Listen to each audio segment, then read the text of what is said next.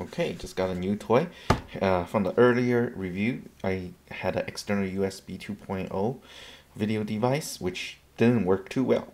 Great for web browsing, bad for video. So, on sale, I think it was on fatwallet.com. I purchased this Iogear.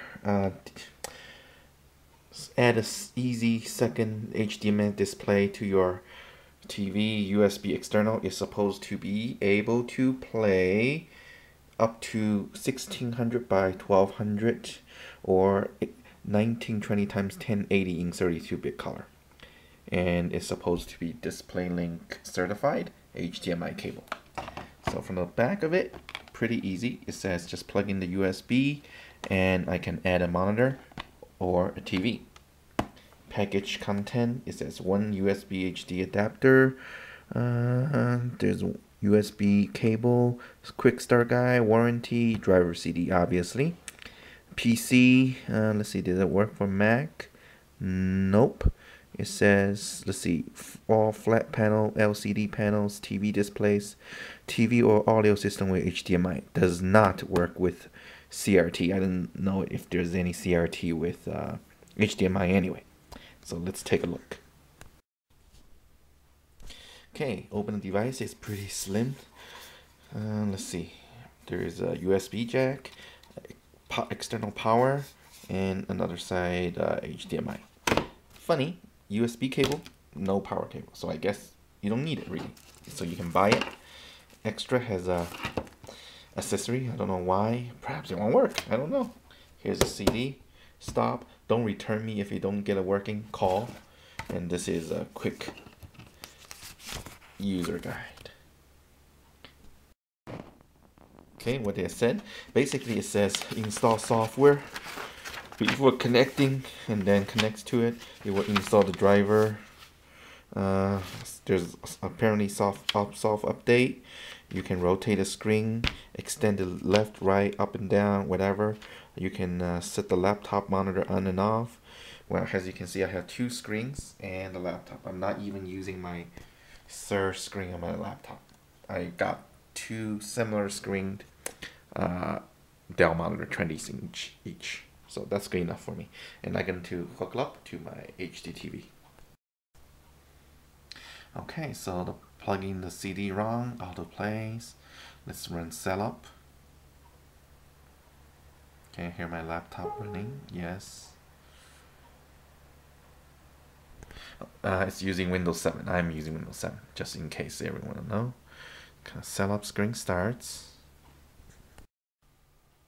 Okay, while the thing is setting up, I plug in the HDMI cable into the back of my TV, and now I'm just plugging into the device, and then to my computer. I have a USB 2.0 hub here. It's only a USB 2.0 device, so there's no sense of plugging into a USB 3.0 port. Let me see.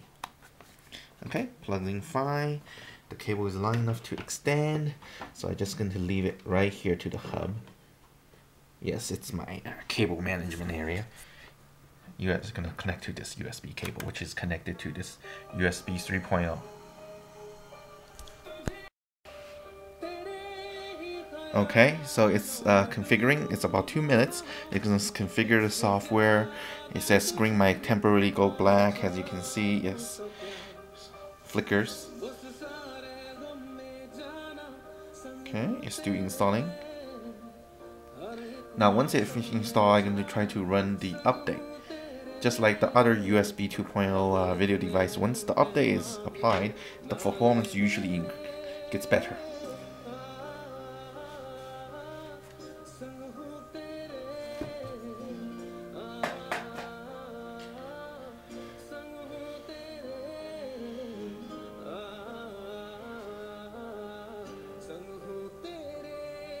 Now I don't think it's my computer's speed because it's a quad-core AMD machine.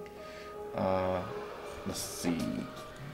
As you can see right here, with 16 gigs of RAM running Windows 7, so it's only running about 35 to 65% load. And I'm running internet. I'm listening to music from YouTube and HD, so yeah, that might slow the system down just a bit. Let's see.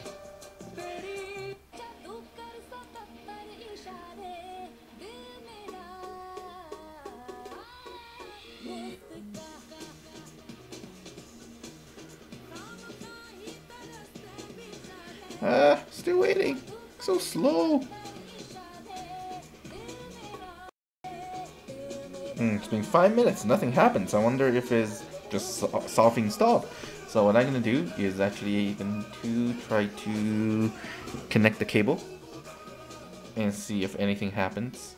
So I'm gonna go collect the cable on my TV and see if anything happens. Okay, let's see. USB and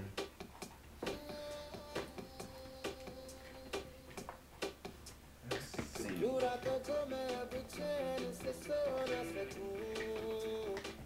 Alright. Nothing happens still. Oh wait, it says installing drivers. Right there, yeah.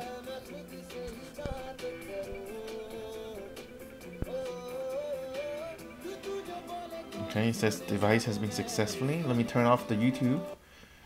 Let's see. What is thanks. Installing device driver again. Let me turn on my TV actually. That might help.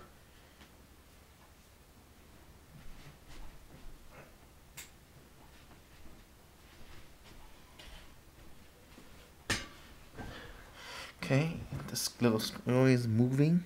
That means it's trying to install more device drivers.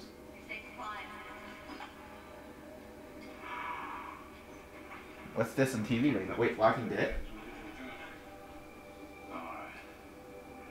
Looks like it's getting infected, you sure? How many expeditions you been on to get the top? No, not Walking Dead.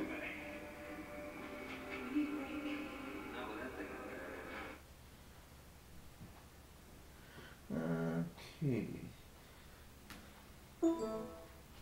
Okay, let's see. The screen is flickering.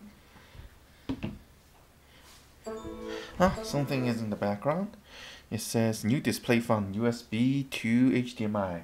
In fact, I do see my TV showing up. Okay, I accept. Prepare to install more software. But in the meantime, as it installs again, as you can see, my HDTV actually shows the resolution is actually 1080 by no. Is it 1080? Let me see. Let me see the setting I have it on right now. It's by 1920 by 1080. Okay. Let's see. It says what? Should be closed before continuing install. So it doesn't agree with my Lenovo energy management. Okay, let's close that.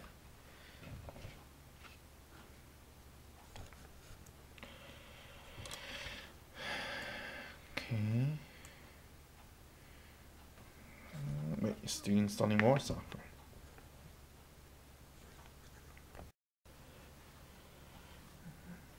I guess it's not kidding when it says it's flick the screen, my flickering in and out. It has been doing that, but now, as you can see, it's measured 1 screen, 2 screen, and 3 screen. Third screen is at 1920 by 1080, which is 1080p. Actually, my monitor is 1080p, so it's ready for that. It's on all the way on my left. Second down, first down. All right, so I have 3 monitors set up. Let me see. Click OK. Oh, do you see this little icon? That's the USB to HDMI. So first thing I'm going to do, as I said, I'm going to check updates. And again, nothing happens. Guess it's really don't think it's my computer, so I guess it's just house software. No updates for display link software available. So I guess I'm good to go. Let's just look over the setting. USB to HDMI is currently set to extended. That's how I want it. Screen resolution 1920 by 1080. Rotation normal. Set has main monitor. No. Notebook monitor off. It's off. Mirror. Nah. Optimized for video. I'll probably do that later. But the color of my TV is actually pretty good. Actually. wallpaper thing. Audio setup. Let's see where it says. Right now I'm set to the speakers has the default voice. Let's see what else. Video setup. That just takes back here. Since there is no update, let's just play some videos.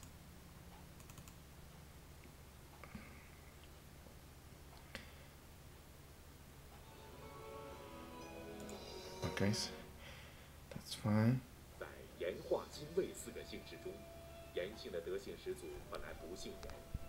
That's the main manager. That's fine. So that haven't slowed down the performance on my main monitor. Let's see a second monitor.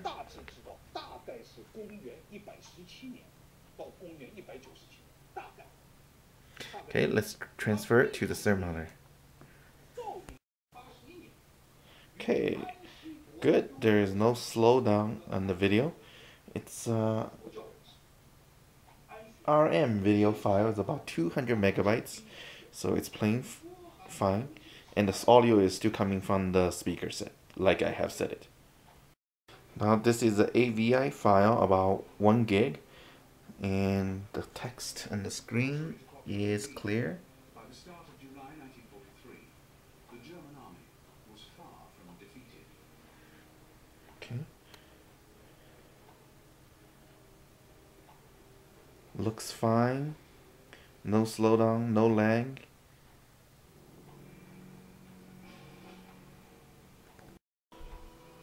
Okay, now it's showing an HD TV. As you can see, again, there's no artifacts on the screen. Sound comes out fine. Video is smooth.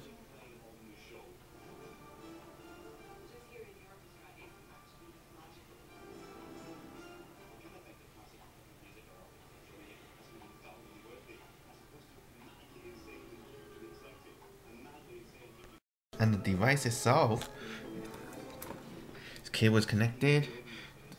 The light is blinking, that means there's activity. Very simple connection, USB to USB 2.0. I really don't think connecting directly to a USB 3.0 port on my laptop will increase the speed at all. So I'm just gonna leave it like this. I have a first monitor connected to VGA, and the second monitor connecting to the HDMI port. So in theory, now I can have up to 4 videos now. I haven't started playing video games on my main screen, which I will try later, and see if there is any slowdown in the system. And just when I thought everything is okay, tried to play a game, Star Wars Knights of the Republic gave me a blue screen of death, Windows 7. Don't see that too often. So I just decided to restart the computer. Because again, I don't use my monitor. Try to keep my laptop in the best shape possible. Cooling fan in the back. It's I think what CPU does it have? It's a APU like A10 4660M with something like 7660M graphic. That's why I can play my games usually on medium output. Maybe I should do a video on that too later. Let's see, Windows just starting. I got 1 monitor, 2 monitor, laptop monitor automatically on. Let's see, TV monitor still says no signal. It's probably just loading because the software hasn't loaded in the back. Let's see if it will automatically load when the system starts. There must be an error because the screen just went down. Disconnect the USB and see what happens. Just restart the computer again with the display, external display disconnected. Let's see if the computer come up normally. If not, I'm gonna go into safe mode and disable. Okay, so at least I know the video card isn't fry. Okay, let's see. Start Windows normally. Starting our Windows.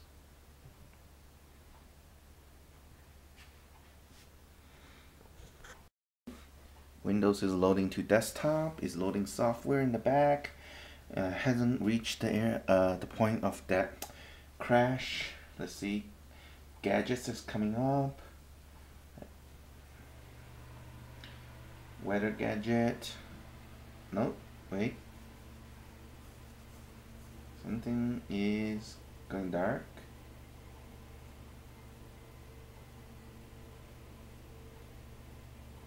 See, I already disconnected. Oh, it restarts. So it just gave another failure.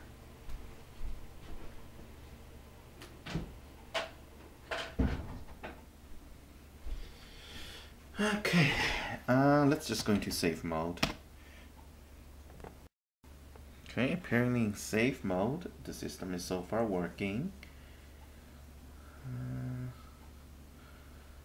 Okay, let me just close that. Actually, all I want to do is restart the computer. Shut down. And I can not use the notebook screen, just in case that's a problem. So turning that off. Okay, let's turn the computer back on normally again. Okay, system is booting.